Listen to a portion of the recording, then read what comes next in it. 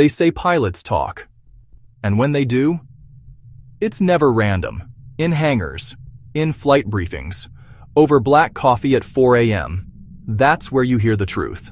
And lately, inside Canada's air bases, there's one aircraft they can't stop whispering about.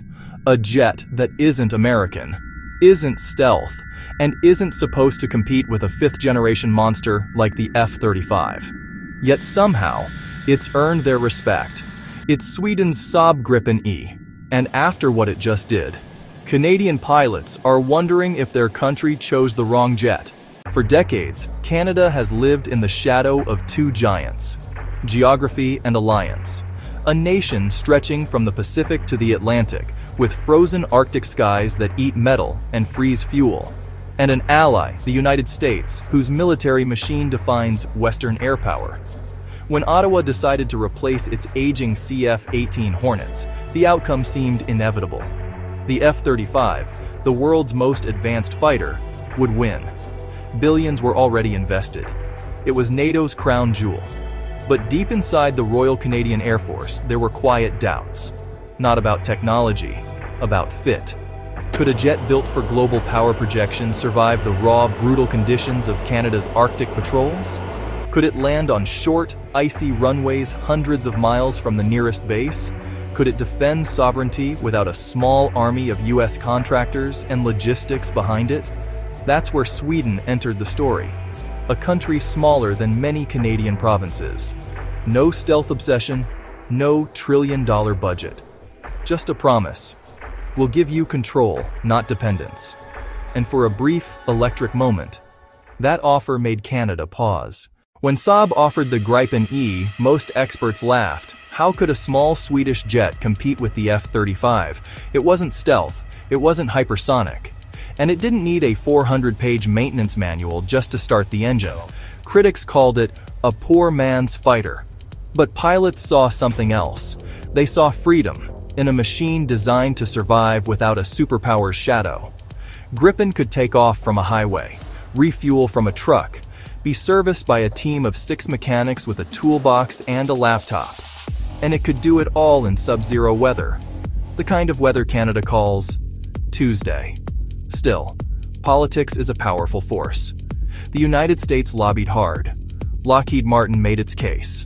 The F-35 had allies, momentum, and the word stealth stamped on its soul. Sweden only had logic and pilots listening. Then came the test that changed everything. An interoperability demo. Gripen E versus a simulated Arctic mission profile. The challenge was simple. Survive and complete the mission under extreme conditions, with limited logistics support. For most modern jets, that means a nightmare, because they're built for bases, not survival.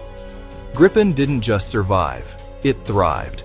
Cold weather startup, instant. Snow-covered strip, no problem.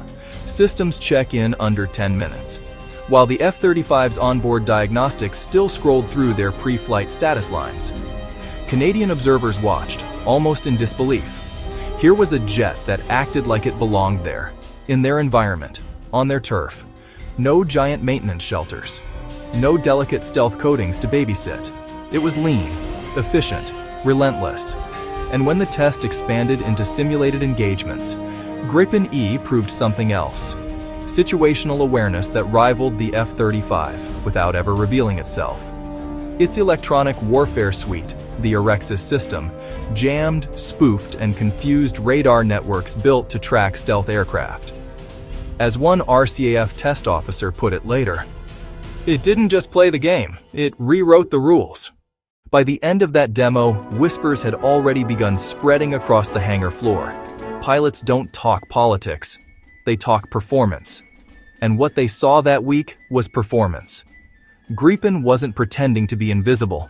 It was being unpredictable. It didn't hide from radar. It danced around it. It didn't demand perfection. It thrived in imperfection.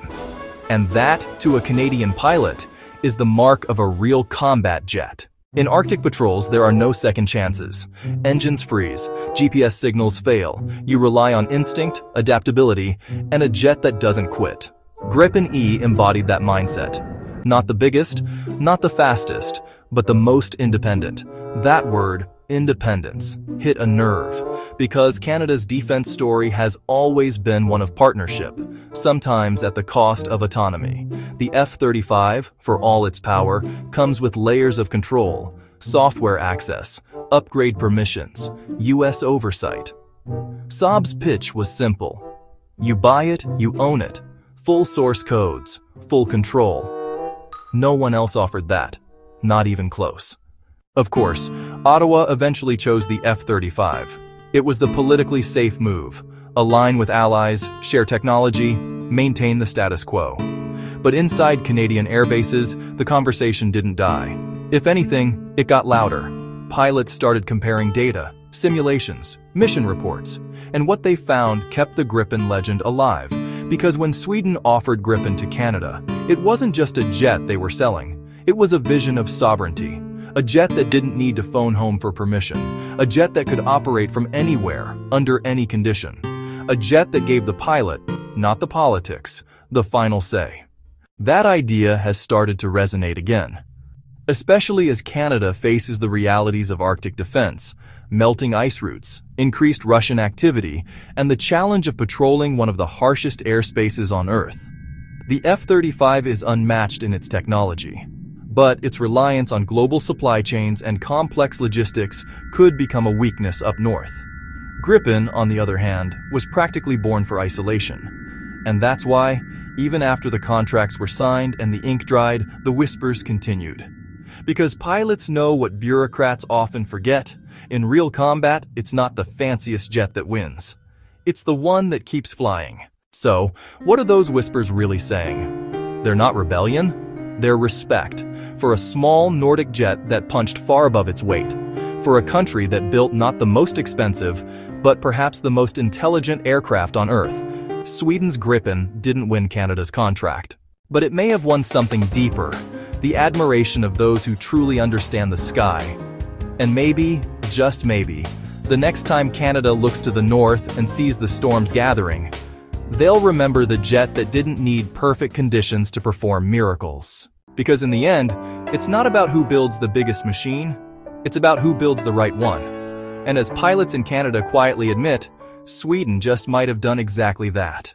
In a sky full of giants, it's the smallest that earns the loudest respect.